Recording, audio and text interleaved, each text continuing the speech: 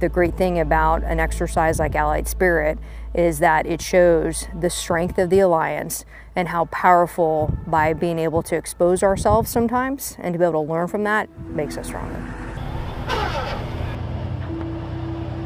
Interoperability, I really see it in kind of three areas. The human dimension, how we're able to sync across several different nations, different allies, and how we're able to talk.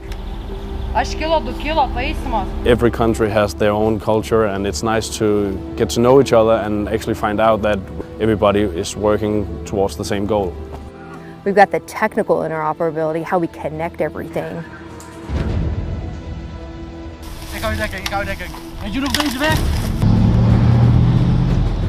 You see where are your gaps, where are their gaps, and then find solutions.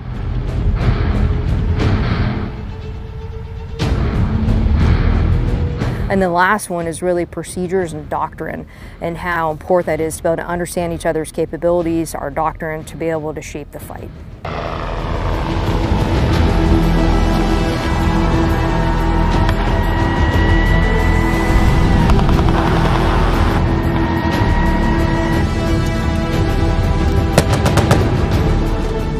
We try to think and speak about the procedures that we're going to conduct, and if it's feasible, not only on paper, but in the field.